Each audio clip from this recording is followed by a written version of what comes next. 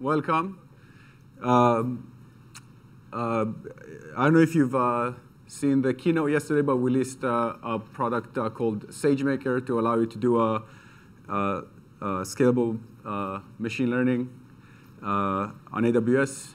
We're going to be talking about the algorithms that went into SageMaker and how we deal with them, how we build them. My name is Ido Liberty. I'm the principal scientist and manager of the algorithms group, and we want to tell you about all the work that went into SageMaker algorithms-wise in the last year and a half. We have Tom Fahlhaber here, one of our principal engineers who helped build SageMaker.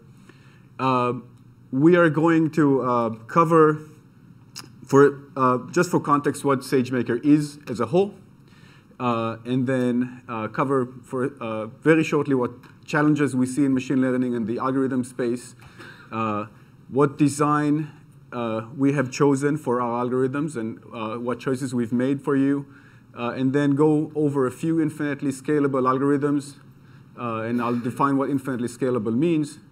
And then in the end, I'll just give you a few examples on how you can use those algorithms in SageMaker today. Okay.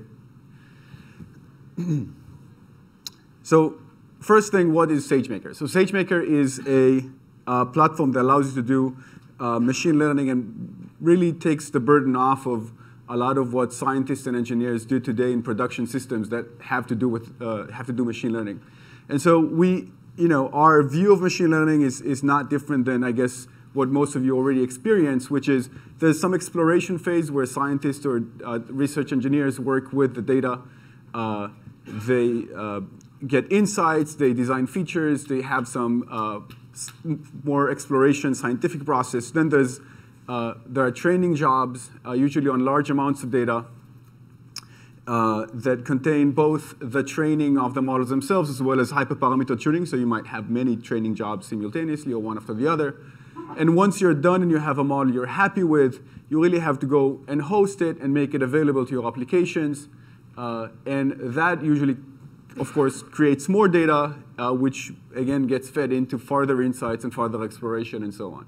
And we observe that oftentimes the quality of the solution is not necessarily how good the single model is, but rather how many times you went through this cycle, have more insights, understand what worked, what didn't work, fix it, and do it again and again and again.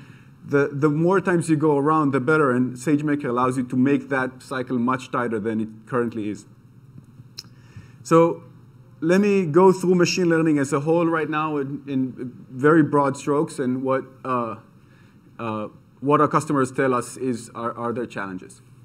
So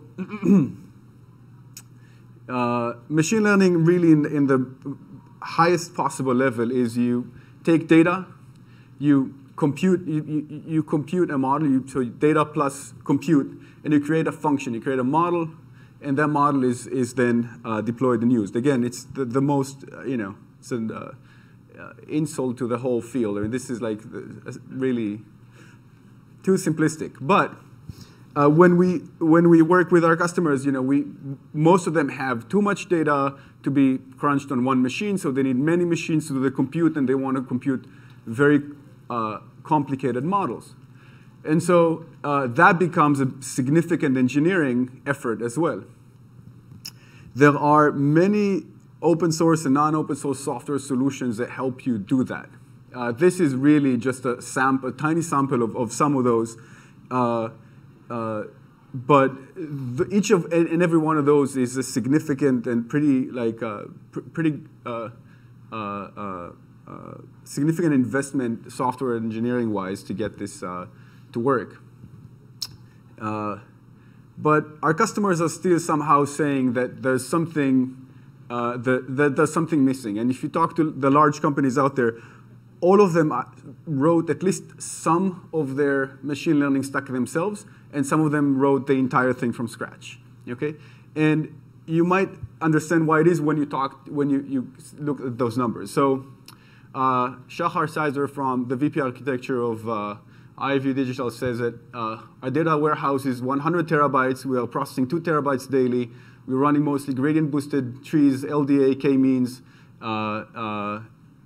K-means clustering, and collaborative filtering. Okay, this is quite a lot of data, and they're doing it on a very regular basis. DataZoo has 3 million ad requests a second with 100,000 features per request. That's 250 trillion per day features, that is. And that's not your run-of-the-mill data science problem. I completely agree with Bill Simons, the CTO of DataZoo. And Edgerol have 160 million events daily in their ML pipeline. They run training over the last 15 days and need to complete in less than 1 hour. Okay, and their models are very big. There's more than 100 million features in a single model.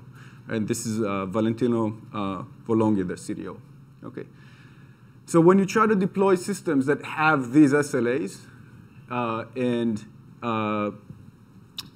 need to operate at that scale, the open source software that we talked about just doesn't quite cut it for you. So what are the pain points that they have? First is when you have when you run a job, it's the trade-off that you get on time and cost. And if you run a job on a single machine, you might be happy with how much it costs, but it might take it days or weeks to run. You might be able to spin it on a bunch of machines and have a distributed job do the same thing. It might conclude in hours or maybe even minutes, but it might be very expensive.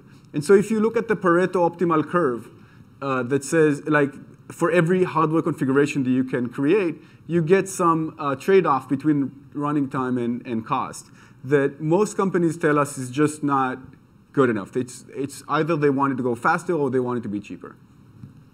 The second thing is model selection. People say, hyperparameter optimization is hard for them, especially because those jobs are expensive, right? So when they run a job and they want to tweak the parameters, they need to run the exact same job again with slightly different parameters. And if it was expensive before, running it 100 times is 100 times as expensive.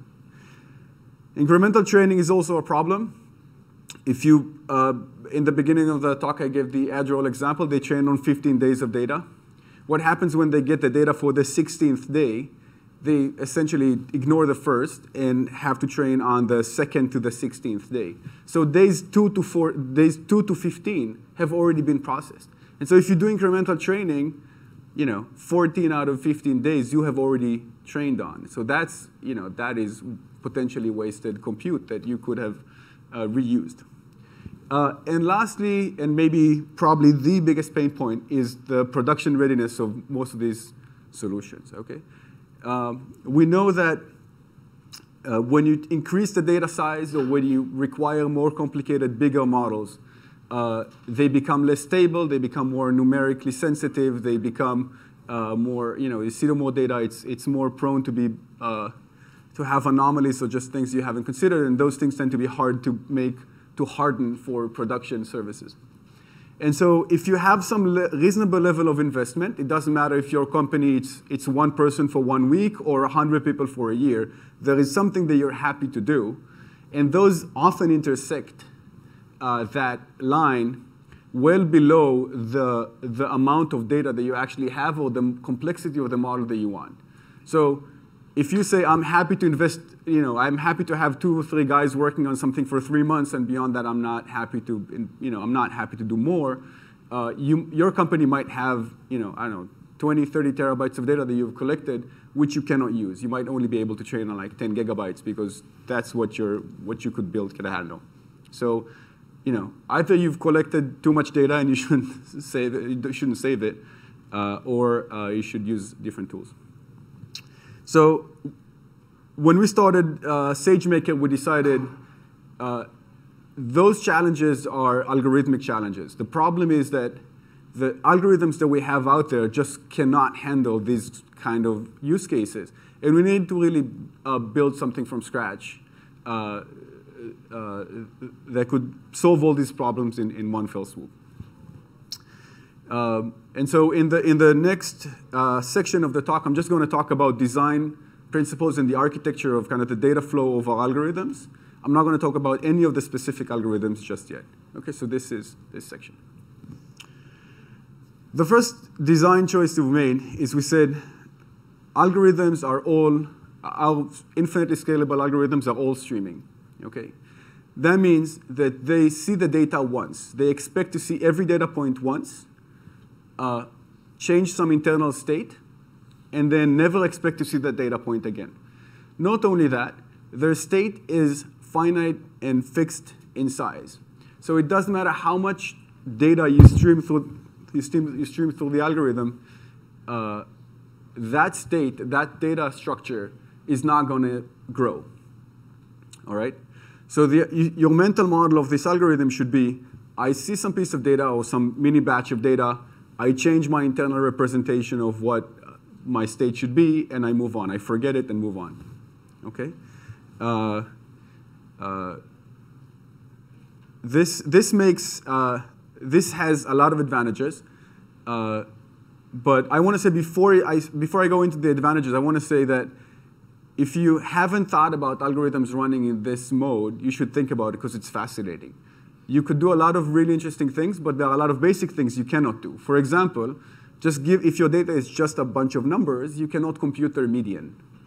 Okay? And if you can pretty much convince yourself that in this model, you cannot compute the median. Because to compute the median, you have to store all the numbers, sort, and take the middle one. Right? But you cannot sort if you don't have the data, right? If your memory is 1 megabyte and I stream a terabyte of data through that algorithm, then you cannot sort, right? So the question is, how can you approximate the median? And if you haven't, try to think about it. This is like a take-home, brain twister, okay? But you still can, there is new research that show that you can do a lot of these things surprisingly accurately, okay? The engineering advantage, of course, is amazing, right? So the memory footprint of our algorithms are going to be fixed. It doesn't matter if it's the first or the 100th gigabyte that you stream through the algorithm, the memory footprint is going to be exactly the same. Moreover, the runtime and the cost are going to be exactly linear with the amount of data, right? So if you trained on a terabyte of data and it costs you $12, if you use another terabyte of data, it costs you exactly $12 more. It's not going to explode. It's not going to behave in some weird way. Okay? Extremely important. The next thing is incremental training. This was the picture before, right? If you had days, let's say it's days 1 and 2, and then 2 and 3, the way you can do it now is you can take days 1 and 2, and when you're done with training, just persist the state. Just save it, serialize it. And when you get the data for the 3rd day, just deserialize the state, restart the machine to exactly where it was before, and process day number 3. So the advantage, of course, is that you've saved compute because now you don't have to retrain on day number 2. But there's another advantage. Now your machine learning model actually consists of days 1, 2, and 3. You don't really have to choose how far back you go. You just trained on all of the history. So it's both faster and cheaper and more accurate. Okay, so it's a slam dunk. But this wasn't enough. We said, okay, they're streaming, that's good, but they still need to be more efficient. So the first thing we did, we said, okay, all our algorithms are going to be able to work both on CPU and GPU, and whenever you run them on a GPU machine, you will try to take as much advantage as you can from that machine and reduce your running time. The next thing is distribution, right? So now, the obvious next step is to say, because our algorithms scale exactly linearly, if I give each machine a third of the data, it would run in a third of the time, 3 times faster. Which, of course, we support, and we allow you to do that. But the obvious problem with that is that the state that each machine has might diverge, right? And so once you're done training, you're not exactly sure what to do. So we actually have another component of this thing that creates a shared state.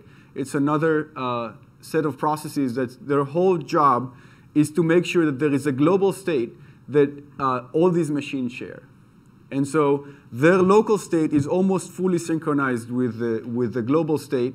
And each machine just does something very simple. It just sees the data batch and changes the local state. And the shared state, the parameter server, synchronizes it all with the different machines.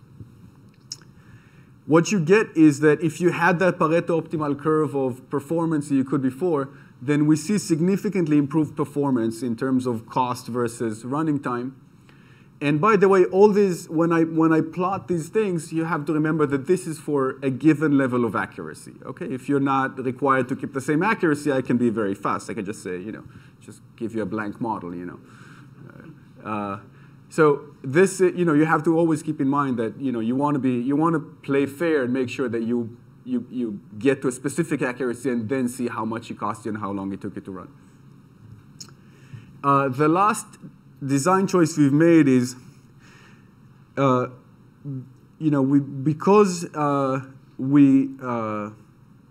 because we assume this one-pass model, we know that we can ingest kinesis streams as input streams, right? And so if your model, if you're not happy with the parameters you've set in the beginning, if your data is on S3, you can rerun the training. But if your data is a kinesis stream, you cannot go back and say, give me the entire stream. It doesn't exist anymore. It's just gone, right? And so we want to make sure that from the state that you have, you can actually generate a lot of different models. You can do some of that exploration post-training, okay? And not only pre-training.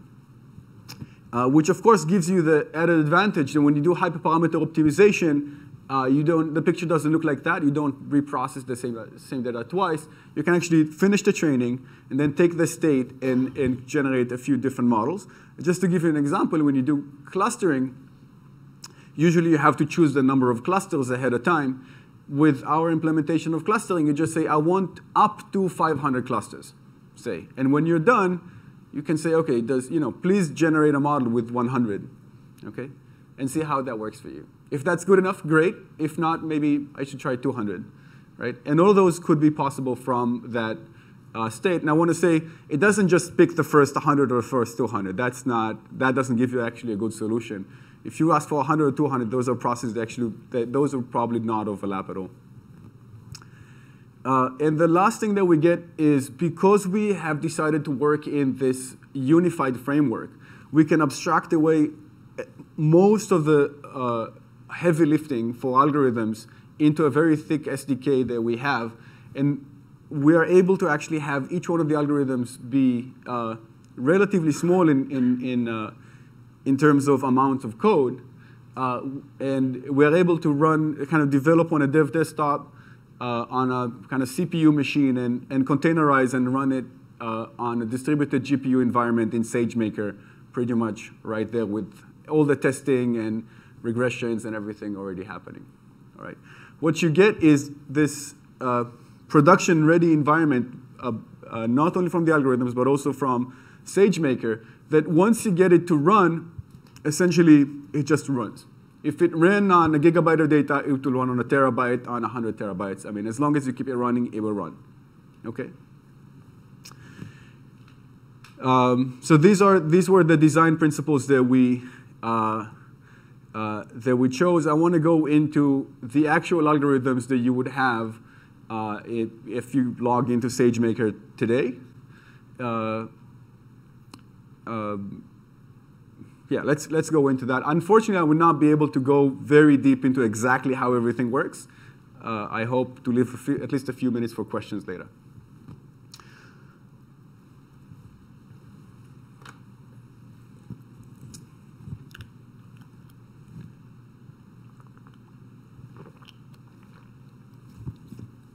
All right. The first algorithm is linear regression and linear classification. Both very simple models. But maybe because of their simplicity and the way that, because we know pretty much everything there is to know about them, they're very useful and very common. What we've done with linear regression and with binary classification is that we've decided we noticed that people don't. We noticed that people actually don't usually optimize for the thing that they really care about. So with linear regression or with linear classification, people use hinge loss or square loss or log loss. But what they really care about is AUC or 0-1 loss, what's called just a mistake, number of mistakes, or some F1 measure. Okay. what we do internally in SageMaker is we will train on a bunch of different regularizations, loss functions, and different settings of the algorithm itself, including different learning rates and so on. And we do this all internally in GPU, so that is super efficient. So it's actually not much less efficient to just training one model. And by the end of the process, when you just try to fit for if you're trying to get good AUC, or if you're trying to get good mistake count or some F1 measure, then we do that by taking linear combinations of those models, something that's much more efficient. Okay? So if you look at what happens when you run SageMaker in regression or classification, in terms of accuracy, we match almost everywhere the type of accuracy that we could get from other tools.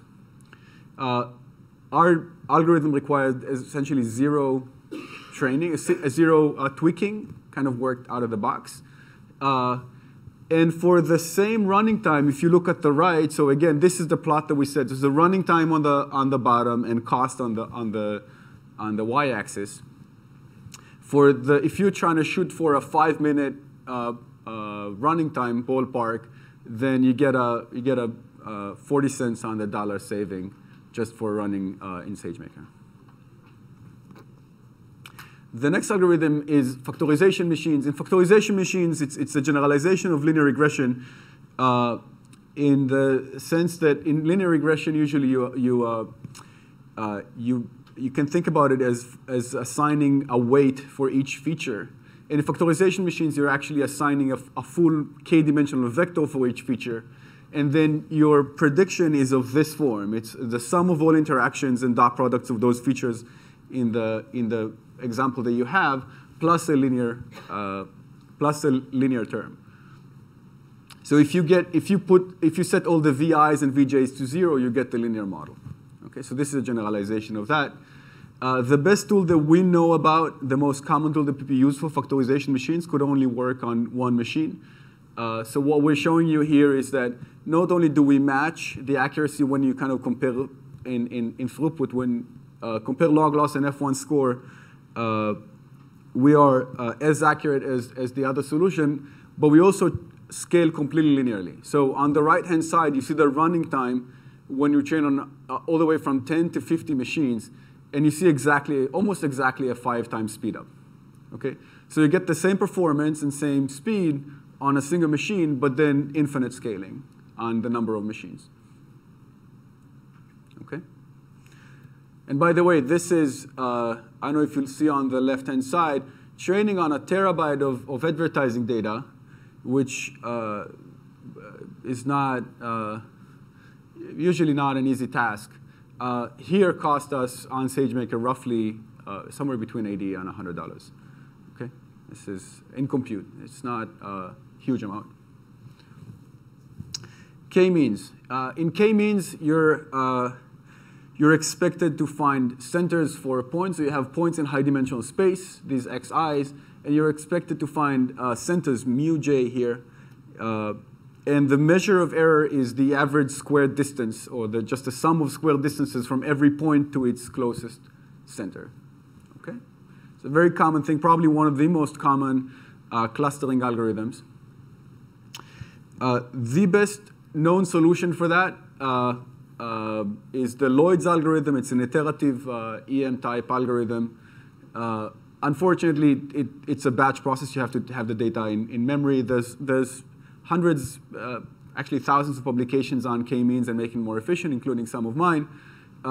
Unfortunately, we came into this problem. We figured when we try to match the accuracy of Lloyd's with the performance of the streaming algorithms, we found that we couldn't really find one of the published variants that actually does that. And we had to redesign the algorithm from scratch to be both provably correct to work in one pass and empirically produce good results as good as Lloyd's. By the way, K-means is a computationally, provably computationally hard problem. So you can't provably solve it. You can only approximate the solution. And so if we compare the solution of K-means to the best iterative algorithm, we see that it actually matches all the accuracies on the left-hand side. So this is the sum of square distances.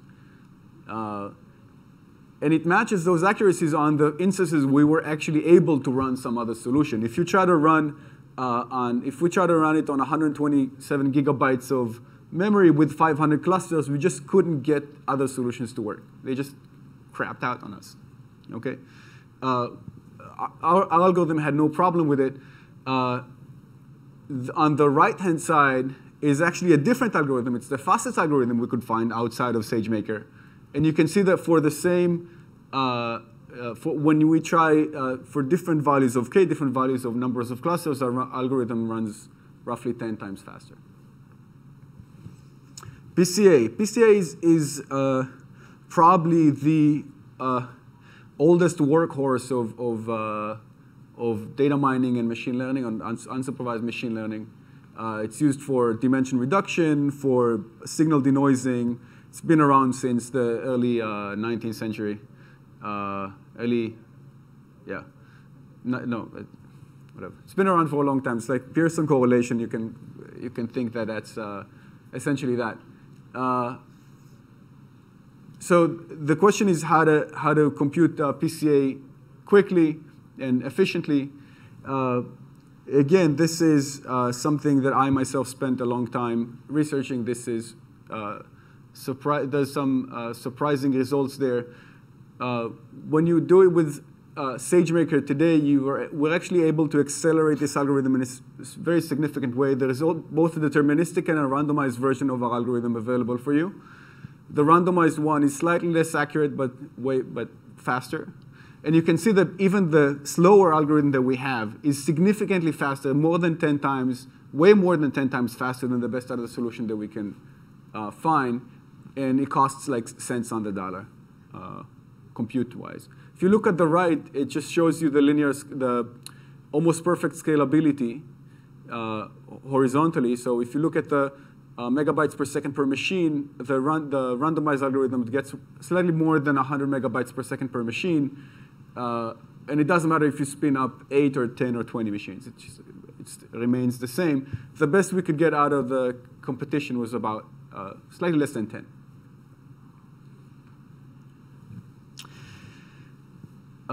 Neural topic modeling. Topic modeling as a whole has to do with finding, assigning, so creating topics. Topics are distributions over words, and then describing documents as distribution over topics. Okay, so let me give you an example. If you have an article about football injuries, it might be a mix of a topic about medicine or injuries and sports. Okay. And given a corpus of text, the goal is to find those topics and to model the data this way. By the way, text and documents could be replaced with pretty much any set of tokens. It doesn't have to be text. People do today neural topic modeling on images, on many different things. But the mental model of text is not a bad one. And when you train neural topic modeling on this data set, and this is just an example, it actually works for most data sets that we've tried, you get significant lifts in terms of log loss. So you actually get more accurate models than you could otherwise and still work in this environment that I told you about. The last item in this part of the talk is time series forecasting. This is an algorithm that we have used internally in Amazon for a long time for forecasting a lot of different things. You can imagine getting stuff to your doorstep in time requires a lot of different forecasting, as having the items and the traffic, and like everything needs to be you have to figure out a lot of things, and you have to be able to forecast a lot of things. The most straightforward competitor to the kinds of algorithms that we are releasing is actually available in R, but we were not able to run it on the largest examples, and we're pretty consistently more accurate than what you could get with other algorithms. And by the way, if you look at the large prediction job at like 180 time sequence, 180K time sequences that couldn't be run on R, here with SageMaker, it's roughly 1 hour on a P2 instance, which costs roughly $1. Not bad. I want to also say that except for algorithms that work in this model, we have a few more great algorithms that we decided to put in because customers said that they wanted to have them. And the fact that an algorithm is not streaming, is not infinitely scalable, doesn't mean it's not great and it's not usable. In fact, some of the best algorithms that we have don't work in this way. So first of all, we've included spectral LDA. It's another topic modeling algorithm that should work, again, more than 10 times faster on medium-sized data sets. And that's the same algorithm that you'll be able to use this algorithm also as a part of Comprehend, which is another service for text analytics that we've released yesterday. The next is XGBoost. It's one of the most commonly used algorithms for decision trees out there. It's available as a part of SageMaker. We actually worked quite a lot to optimize it for you, make sure it runs on the right instances, that the communication is optimized, that the distribution is done correctly. And so you see here, we just measured the running time and the throughput that we get out of 64 C4 8X large machines. And you get roughly 1.3 gigabyte per second. That's just not unimpressive, in my opinion. The next one is sequence to sequence. So it's based off of Sockeye, which is a project for doing machine translation. It's an open source project for doing machine translation. We have an internal implementation of it and integration of it into SageMaker. You see that when you use our sequence to sequence pretty much out the box on a translation data from English to German, after a few hours, you pretty much converge to the best known result, the best published result, which is this in terms of the blue score. It's kind of the standout measurement of translation quality.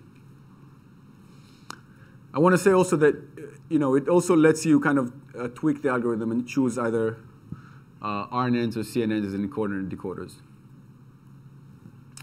And the last algorithm that I'll be talking about is image classification. A lot of our customers said that they have image data that they want to work with, and while there are these publications and there's these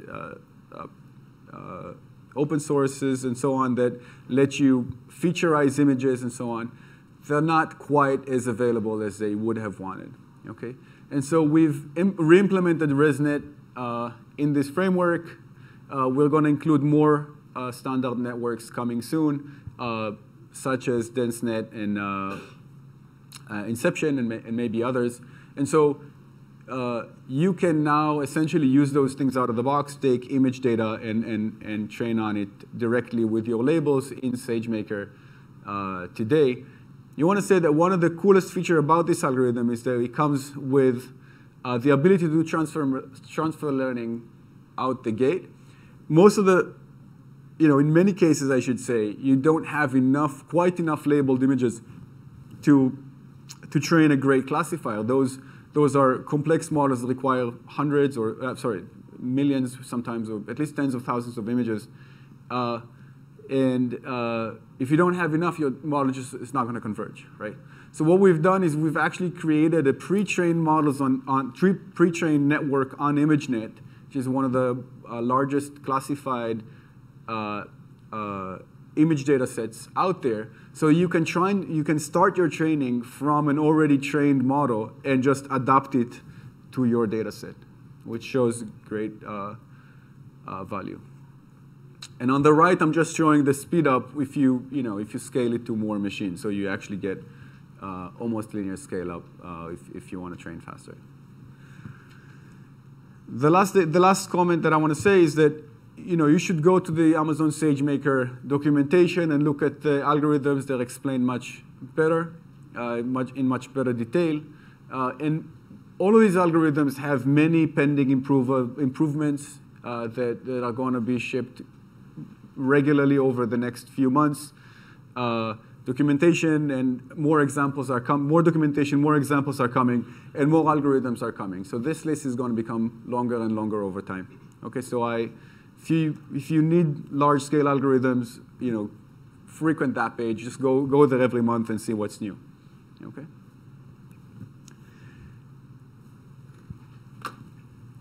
The last thing we'll cover is how to use Amazon SageMaker algorithms on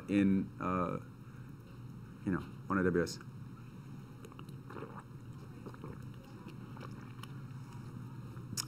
All right.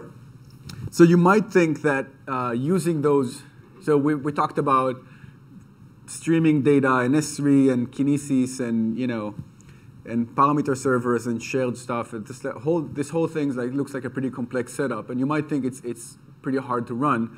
But in fact, SageMaker makes it incredibly simple to run those things. So the first obvious thing, the first thing you can do is essentially call those algorithms directly through the command line from SageMaker, like through SageMaker. So you put your profile and your role, and then you name the job basically. And this is just an example command line run of I think it's k-means. Yeah, it's k-means, yeah. And you see this is, again, you pretty much had to set up nothing, right? You just specified the data set and the type of algorithm that you want, the features that you want for the algorithm, so number of clusters and so on. You point it to the data in S3, and you essentially tell it how much and what kind of hardware you want it to use. Okay, and that's it. That's the first example. The second example is something that I'm personally very excited about, is that we make this accessible directly through Spark. So now you can actually take those algorithms and use them as estimators and transformers in your Spark cluster. Okay, and note that when you do this, the algorithm doesn't actually run on the Spark cluster that you have. It utilizes SageMaker hardware. And that's very important, because the type of hardware that you use for ETL jobs is usually very different than the kind of hardware that you need for crunching those machine learning algorithms. So while you might need 10 high memory, not very strong CPU-wise machines to run your ETL, if to train your deep learning model, you might need a very strong, like 3 P2 instances, right? If you try to do all of that on the same hardware, you will end up paying too much or having poor performance, right? And so what happens when I run fit here at the bottom, it actually creates the call and trains the data on SageMaker. You'll see, by the way, that you can, of course, then use transform on it. One of the coolest thing here, and I think maybe this, so one of the things that, so let me say this: when you run k-means, it might not look very impressive because, yeah, it might be faster or something, but I already have k-means in Spark from Spark ML. But you can do this now with XGBoost. Okay, so now you can run XGBoost on 64 machines from your Spark pipeline, which without this I wouldn't want to do it. The next and I think simplest and most straightforward example for how you should be using this is from SageMaker notebooks themselves. So SageMaker comes with hosted notebooks. You can open and create a session. Essentially, the part of the notebook that just trains the job looks like this. You create a session. You create a SageMaker estimator. You give it the hardware and the kind of the configuration that the estimator needs. You set the parameters for the job, and you try and run fit. on it. And again, this doesn't happen on the notebook. It happens in the distributed containerized environment that we talked about. And the most exciting thing is, or one of the most exciting things is, when you're done with this, from the notebook directly, you can deploy your model. So here it's PCA. But what deploy does is actually push the model and put it behind an HTTPS endpoint and makes it immediately available for your applications. So if it's XGBoost or image classification or K-means or PCA or linear learner or whatever it is your model is, you can directly from the notebook host it and have it available for your applications in like pretty much immediately thereafter. Okay. So I want to wrap up and leave some time for questions. With just telling you go to SageMaker. This is what you'll get. You can create your own notebooks. You'll go in. You'll have a lot of example notebooks that show you how to do some stuff. Play with it. Figure out how to use it. If you come up with great usage examples, you figure out you can do cool things with it. Blog about it. Tell us about it. We'd love to hear those stories. If you find something, if you find that you really want to do something that is actually not very easy to do or that you think we should enable, we'd even be happier to learn about that. And with that, I will conclude. I'll be happy to take questions.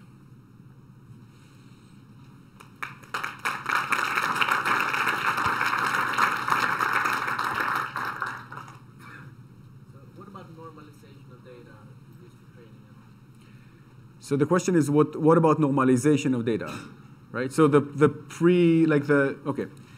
So so first of all, you can use Spark and you can use other tools for ETL jobs, in the notebook or from Spark directly or other tools that you have. We have, Glue and other, of course, EMR for doing that. We specifically, in this context, focused on getting the machine learning done at scale and at speed, and not trying to reinvent ETL as a whole. Yeah, we know that this is something that people need. How easy is it to fit your custom model into scikit-learn? Again, sorry? How easy is it to fit your own model into it, like from scratch? Oh, good. Excellent. So one thing I didn't go into is actually the bring your own model or bring your own, so algorithms as a whole in SageMaker are encapsulated in containers. And you can pretty much bring your own container. You can put whatever you want in it.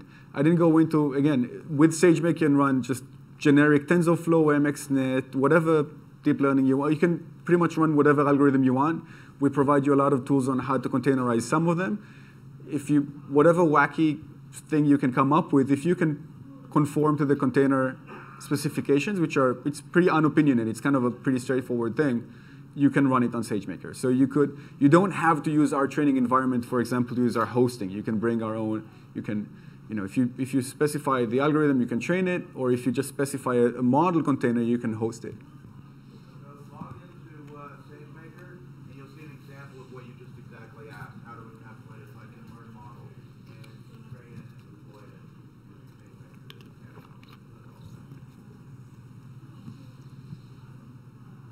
Talk a bit more about the methods for post-validation and actual generalization, I guess. Okay.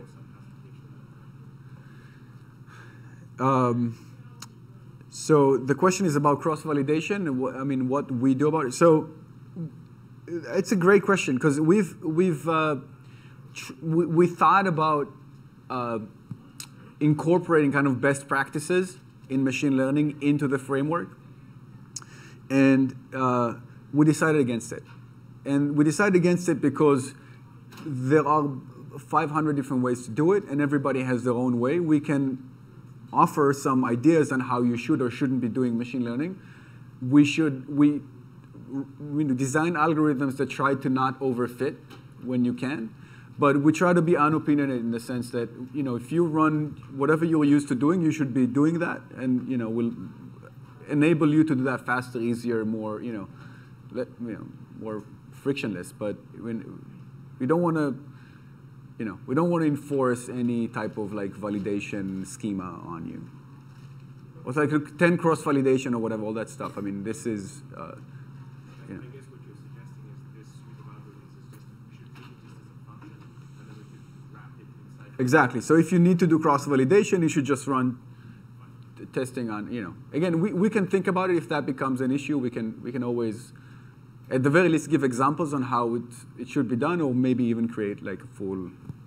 Again, this is a place where the Spark integration is great. Spark has a bunch of tools that can use our algorithms with estimators. Get right in.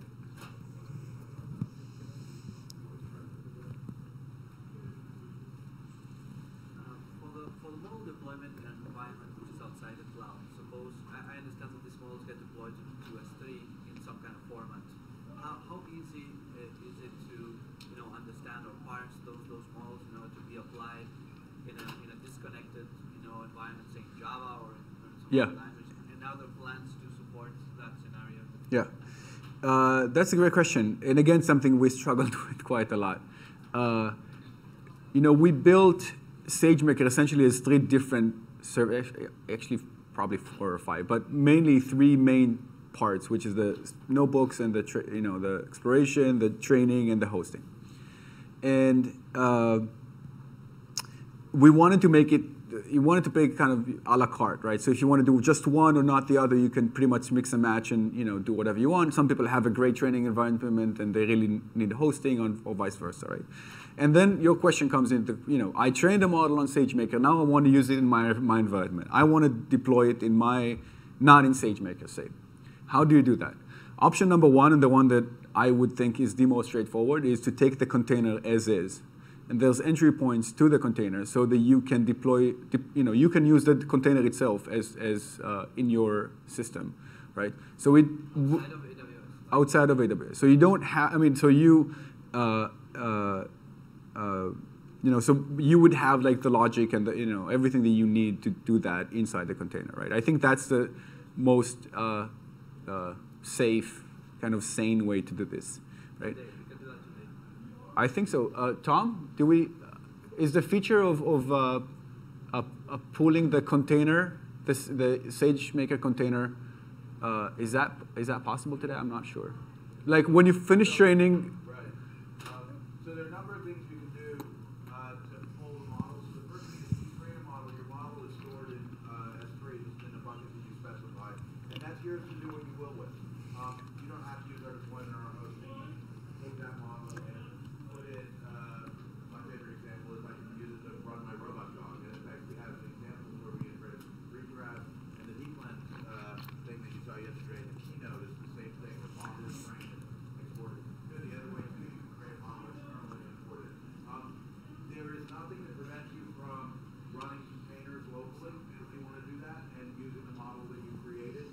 Again, if you go back to that example I just mentioned a minute ago where it shows how to bring your own, it also shows you how to build your container and then use it locally in a way that matches the SageMaker. But for testing and debugging, that's a great option. Yeah. So, what we find is a lot of customers already have a deployment environment. They've built in their inference into an application or something else, and they want to share the model with their training that way. And that's a great use case, right? So go right ahead, take the model, use it in an existing deployment environment. Similarly, we find people who are already training in Spark ML that use deployment instance, right? Or some other training environment. And that's an awesome use case too. So. Yeah. Well, Do we need to code the Java code to parse the models in S3, or is the container readily available for?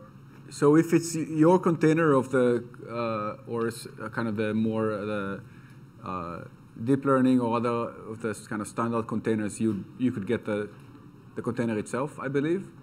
Our algorithms, I'm not sure you'll be able to actually get the container itself. You might need to deploy with AWS. Yeah. Just curious, does it support Cloud9 to Not yet. The question was, do we support Cloud9? Right. So we don't directly support Cloud9, but you should be able to use all these tools from Cloud9. We haven't actually tried it yet. It's on our agenda. But so it's an important point. All these SageMaker tools are kind of usable from anywhere you can get access. We provide the Jupyter Notebook that lets you just get on board and start playing super easily through your AWS console. But if you have your own Jupyter installation, if you're using Cloud9, one of my colleagues is like, why would anyone use anything but Vim to write programs, right? That's not my opinion exactly, but that's a perfectly acceptable one, and you can do that. Just getting my head around this, how would Lambda set up for doing the execution work, assuming you've got your models hosted in this? So you've trained your model, you've deployed it. If you want to use this as basically the deployment infrastructure for the inference, how would that work in a serverless context? So you're invoking, say you've got an Amazon dash, press the button, and Yeah. you have Lambda function. How's that work? So calling prediction, there are two ways to call prediction, which are basically identical, but which one you choose depends on the rest of your environment. Once you've deployed a model, you can use a standard Amazon API. It's a SIG-v4 authenticated API to call from a Lambda function or call anywhere else to get a new prediction, right? So from your Java web server or your web app, any intermediate app, anywhere you need inference, you can just call and get it. And this is, of course, the great advantage of deployment. It's available anywhere. Users who don't want to, who for whatever reason don't want to use the SDKs directly, the Amazon, the Bodo or the Java Builder SDKs, can just do HTTP. The magic is you got to do the SIG-v4 auth, which is documented but a little tricky. But otherwise, you do in your Lambda function, say it was Python, you import Bodo, import the Sage. Yeah, it's super simple, and you can just copy the prediction examples that we have in the notebooks and just do it. You can also, so we have two levels of interaction at the Python level. We have the standard AWS API, the Bodo calls, which work in any language, in the Golang or wherever you are. We also have a Python SDK, which is what Ido was showing there, where it looks a lot more like sort of a traditional scikit-learn environment, and it's just a little bit easier to deal with. I prefer that one, but I use both.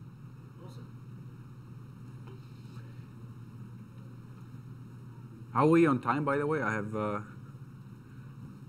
Okay, I guess we can do one question. Yeah. So, is there a particular encoding of features that better works with SageMaker as the interpretation of what these vector components mean as an input? I'm not sure what you mean by that. So there's an input format that you pretty much have to conform to. Yeah, I mean it's an input format. It's like it could be. For example, in Spark, some models, are better with some kind of a coding, like one hot, some others, do like string indexing. Is Right. there a specific? Is that part of the documentation of each algorithm, or is it? Not exactly. So I think this again. These are great discussions because you're touching on a lot of the things that we struggled with, right, in designing this product, and we really decided to be as unopinionated as we can and to not enforce our convictions on customers. And whether you believe one hot encoding is better for RNNs than something else, then go right ahead and do it. We try to just support every possible thing. We'll try in the documentation just say, we think this works better, but basically, we try to let you do pretty much whatever you want. All right, so I think we're out of time, right? All right. Thank you.